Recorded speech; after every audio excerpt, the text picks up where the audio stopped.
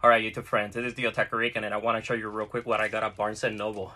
Urasawa's Mujirushi, JoJo's Bizarre Adventure Part 5 Volume 1, Vinland Saga Volume 1, and Vinland Saga Volume 2. I'm also trying to get my wife to read manga, so I got her Fruits Basket Volume 1 and Fruits Basket Volume 2. Do you guys think that Fruits Basket is a good choice for her first manga?